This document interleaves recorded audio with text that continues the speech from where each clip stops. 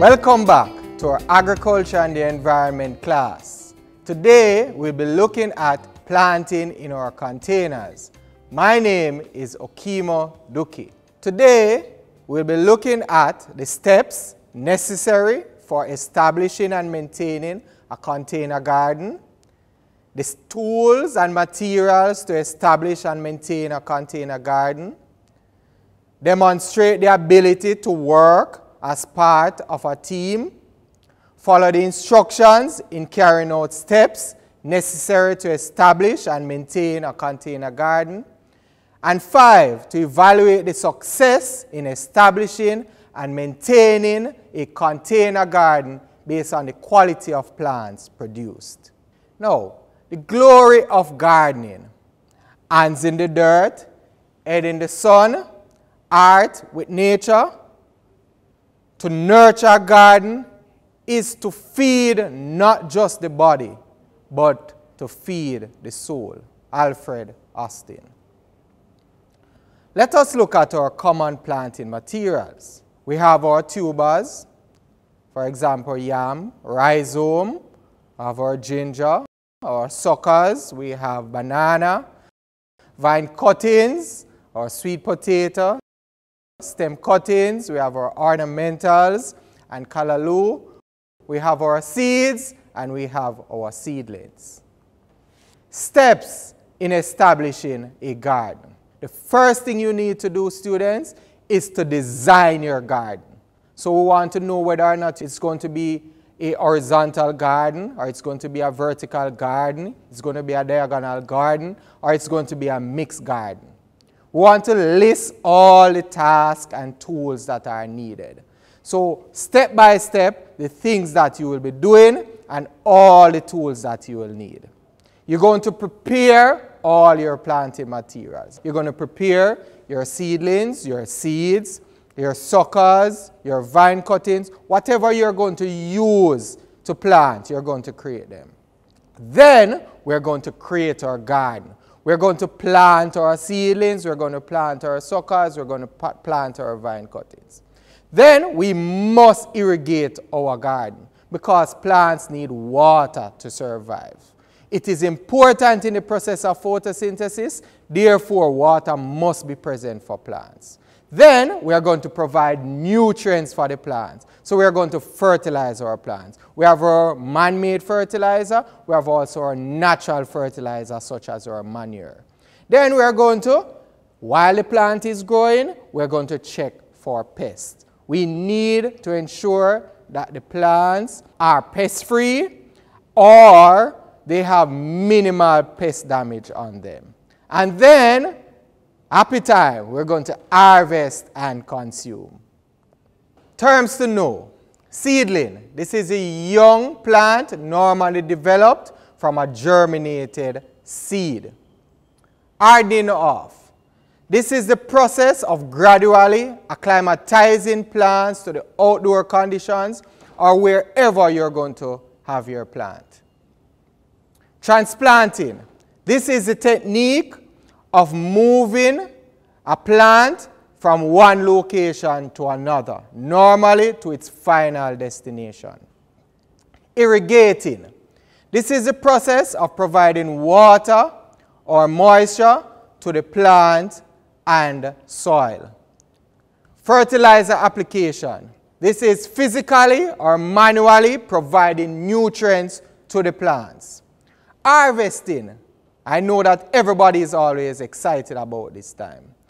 It's to pick or collect crops ready or almost ready for consumption. Let's go right into planting using seedlings.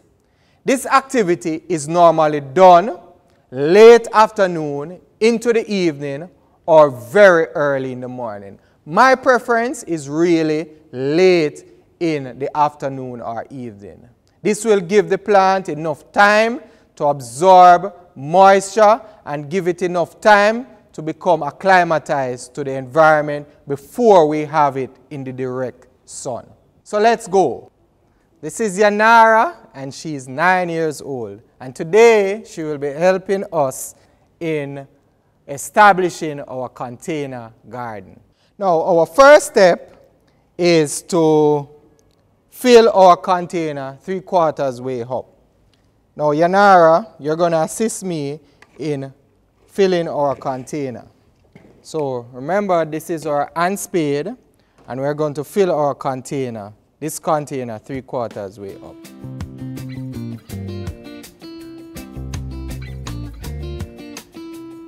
Very good. Very good.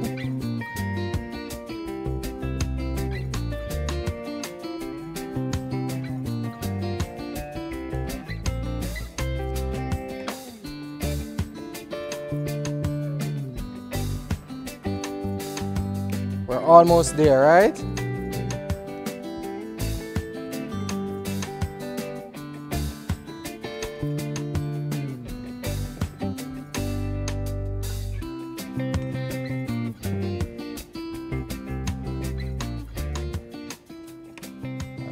Very good. We are ready now to plant our seedlings. Now we need to moisten our seedlings before we plant. Now today we have with us, we have a mixed tray. So we have tomatoes, we have cauliflower, we have broccoli, we have lettuce, we have sweet pepper. So what we're going to do in our pot today, we're going to moisten our seedlings. So you can use a spray bottle, a spray pan, or just a normal bottle to moisten your seedlings. So this is done so that you can easily remove your seedlings and also get your seedlings prepared for planting. So what we're going to do, we're going to remove one of our tomato seedlings. So we're going to look at a very healthy one. Let us take this one. All right, remember in our last lesson when we spoke about the seedlings being root bounded? Now this is an example because right now the plant is almost in a dormant state because it is fully wrapped around the soil. So what you really want is just to release the roots a little. So you just pull on them a little so that you're stimulating growth again, right? In this case, we have 1, 2, 3 seedlings. So we have one that is definitely ready to be planted. We have one that is not too bad, and we have one that is very small. So we can decide. We will definitely remove the very, very small one. So we'll remove the small one. We'll put it down. We'll not use that one. So we can decide whether or not to use both plants, or we can separate, which may cause some root damage, but sometimes it is a risk worth taking. Or we can remove and discard the smaller plant. So what we're going to do today, we're going to just remove the smaller plant and for one plant to be in there. So we'll just remove the smaller plant, we'll place it down because it can be used again. So Yanara, you're going to help me now to plant our seedling. So because our container is 3/4 way up, we can just place our seedlings there in the center. So we're going to make a small indent, about 2 to 3 inches. So they're now right in the center, right? So we can use our hand or we can use our hand spade to create that indent. So we're going to place our seedling. So Yanara, place your seedling in the center. Be careful, right? Cover it, right in the center.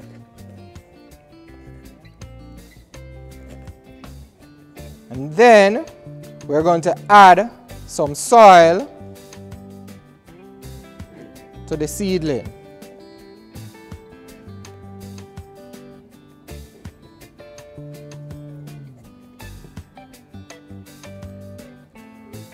Very good. After planting, what do you think we need to do? What do you think? We need to? Water. So we need to water, moisten our plant. So we will use our spray bottle to water our plant. Ensure that it gets enough water, but not too much water. All right, I think that is enough.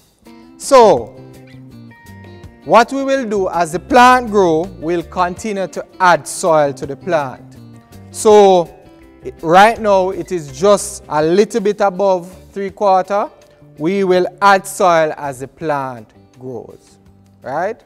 Now, depending on the type of tomato, you may need to add some support to it. So you can either what they call stake, or you can use trellising system to support the plant. You can place a stick beside the pot or inside the pot to support the growth of the plant. Because what will happen is that once the tomato plant gets big, it will start to topple over.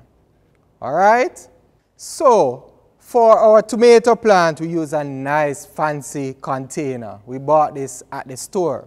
But remember, students, you can use any container at your home. You can use your bucket, you can use your flower pots, you can use your trays, anything at home, plastic bottles, anything at home that can hold, you think can hold a plant. And remember, as I said to you before, that try, experiment. Find new ways, do things, right? So Yanara, do you think we can use an empty coconut shell to plant a crop? Maybe. I can't believe it till I see it.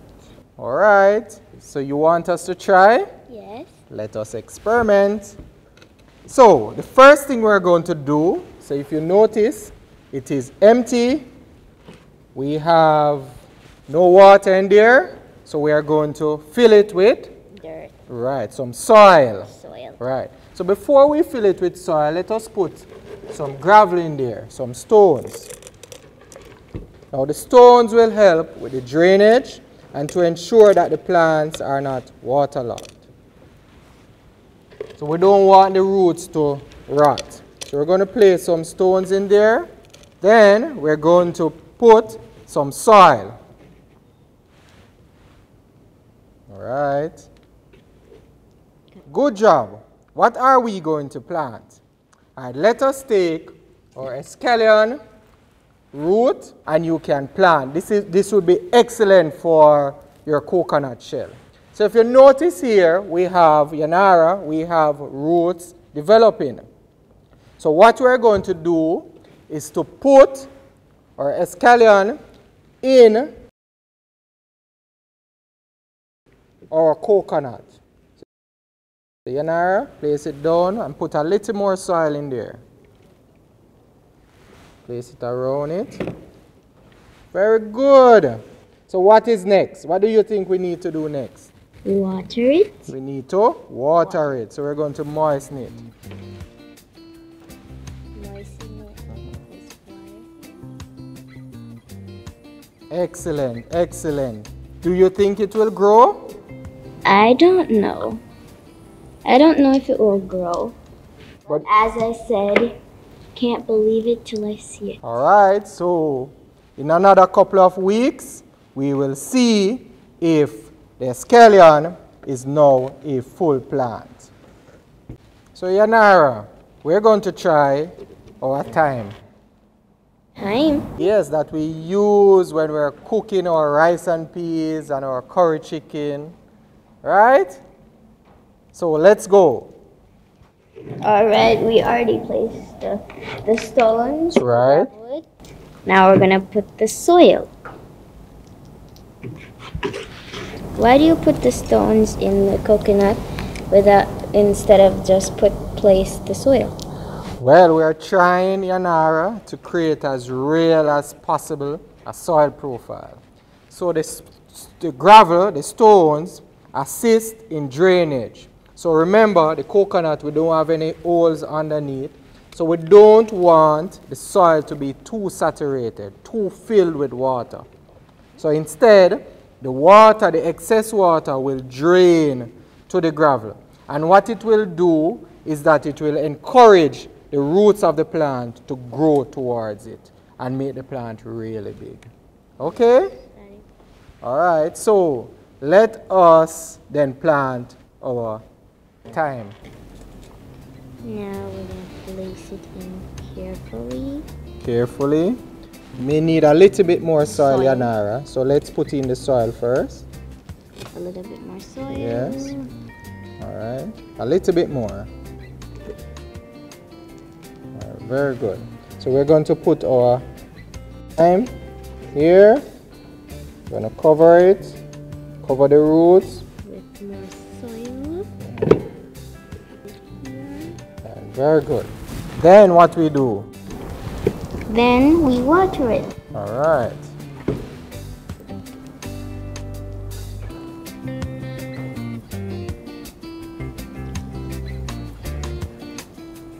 Very good. All right, I think that's enough. So we will allow our thyme to stay in our container until it reaches maturity. Boys and girls, once the thyme reaches maturity, we can always remove parts of it and stick it into another container. And what you will have new plants growing. Now that is called asexual reproduction because you're using a part of the plant to create another plant that is like the parent plant. All right, Yanara, did you remember that you were unsure that our escallion plant would grow in our coconut? Yes. Now look here, this is our plant after a couple weeks. Wow, wonderful, right?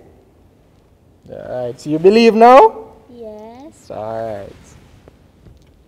With your containers, you won't have to be going to the market as often as you would.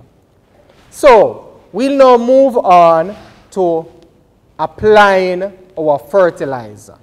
We have two main types of fertilizer that we use. We have our man-made fertilizer, and we also have our natural fertilizer. Our natural fertilizer is like our manure coming from your poultry house or your goat pen or from your cattle. Also, it can come from your compost. So I know a lot of you, when you use your organic material, you place them in a compost. And over time, that breaks down into good material for our plants.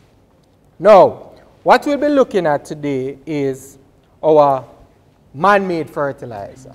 Now, plants need three major, what we call macronutrients. These nutrients are needed for plants to grow. There are other nutrients that are needed, but the macronutrients are needed in the largest portion. In our man-made fertilizer, we have nitrogen, phosphorus, and potassium. N, P, K. So the N, which stands for nitrogen, the P stands for phosphorus, and the K stands for potassium. Now these are all found in your periodic table, and these are all elements that are found around us.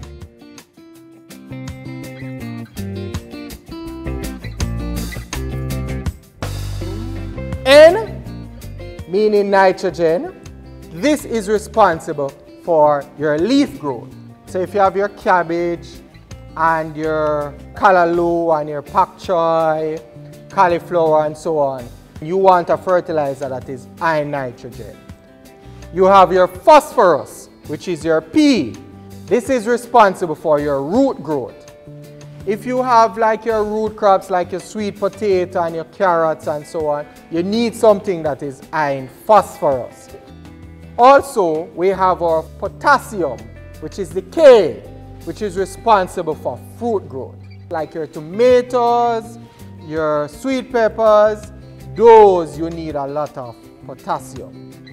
So for example, I have with me a 14-28-14 fertilizer, meaning it has 14 parts nitrogen, 28 parts phosphorus, and 14 parts potassium. What do you think we are going to use this fertilizer for?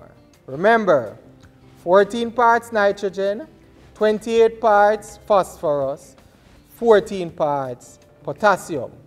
We have nitrogen being responsible for leaf, phosphorus being responsible for root, and potassium being responsible for fruit.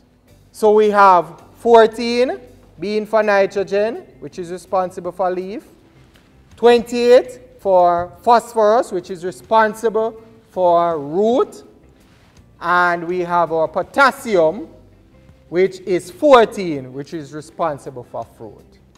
So think about it. Yes, you are correct. It is phosphorus which is needed in its largest portion. Therefore, it will influence or affect our root crops more. So like your sweet potato or your carrots. So boys and girls, we are going to show you now how to apply our NPK fertilizer. So let us get our ginger plant.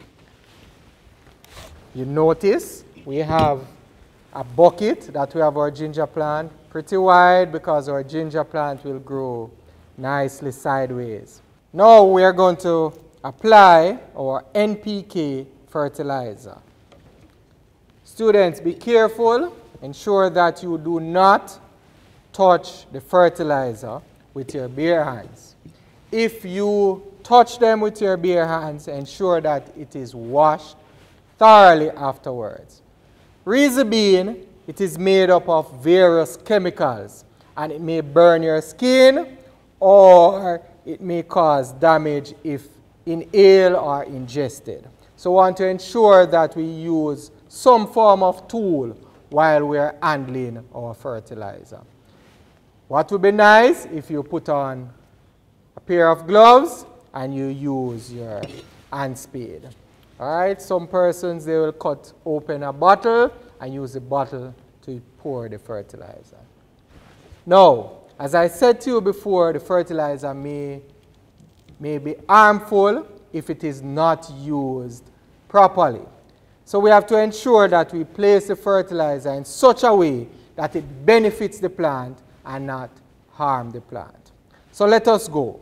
Now we're going to look at the canopy of the plant, which is the tip of the leaves, and we're going to use that as our guide. Normally, anywhere that the tip extends to, that is where your root extends to. So we're going to create a small channel around the plant. So let us go. We're creating a small channel, Yanara, you noticing? Yes. So we're creating a small channel, enough so that the fertilizer can go there. So we're going to take a little fertilizer, or NPK, and we're going to sprinkle it lightly around the plant. Ensure that the fertilizer is not touching the plant and it is not too close. Then we're going to cover the fertilizer. Why we're covering the fertilizer? We do not want the plant to get damaged or burned. So we have to ensure that we cover it so there's no release of any toxic gas on the leaves of the plants. We call it in farming volatilization, whereby the fertilizer itself turns into gas and may damage the plant and you may lose some of the fertilizer. So we cover the fertilizer, and what do you think we need to do next? We need to do what? We need to now water our fertilizer. Why do you think we need to water the fertilizer? Think about it. Can the fertilizer be absorbed in this form, in a solid form? Do you think that the roots can absorb the fertilizer this way? No, can't. So it is important that the fertilizer is appropriately watered, it is appropriately moistened, so that this solid can now turn into a liquid. In the liquid form, that is how the plant will then absorb the fertilizer, and then it is readily available. So we're going to water our fertilizer. We're going to moisten our fertilizer while moistening our plant. Remember, this can't be done one time. It has to be done on a regular basis. So what I propose is that at least one time for the day, you go and you water your fertilizer. Ensure that it is wet thoroughly. Take into consideration that you don't want to waterlog the soil, but to wet it thoroughly. All right, and I think that is enough.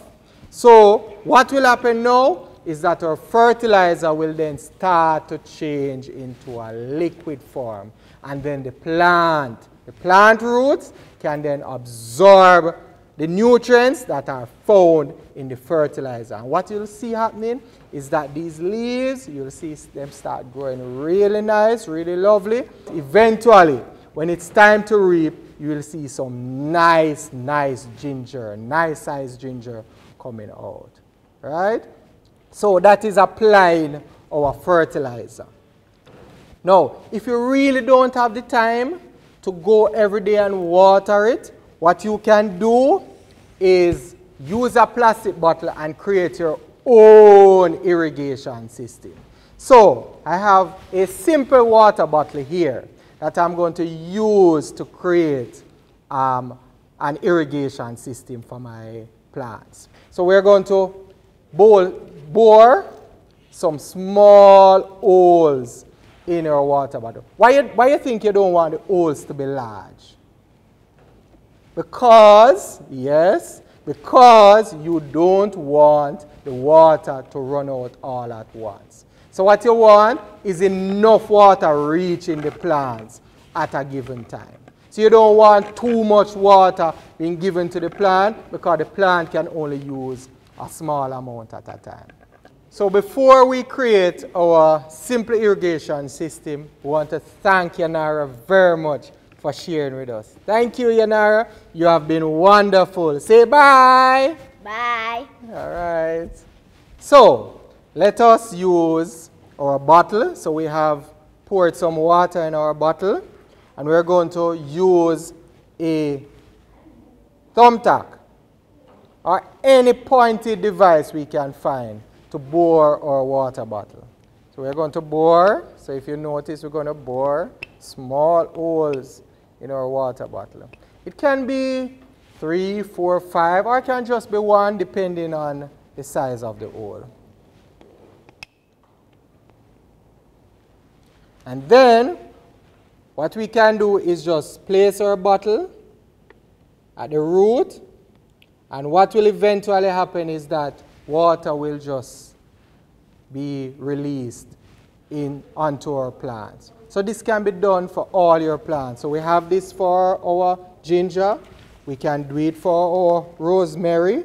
So for each plant you have a bottle, and you go periodically and to check to see if water is there. You can do it and you can leave it. So for example, if I'm going to visit Uncle Valentine for the weekend and you want to, you don't have anybody to water your plants, you can use bottles to create your irrigation system. So you know that when you come back, you will have nice fresh plants that are properly watered, especially if they're starting to mature. They will need more and more water. Until next time, plant, plant, plant.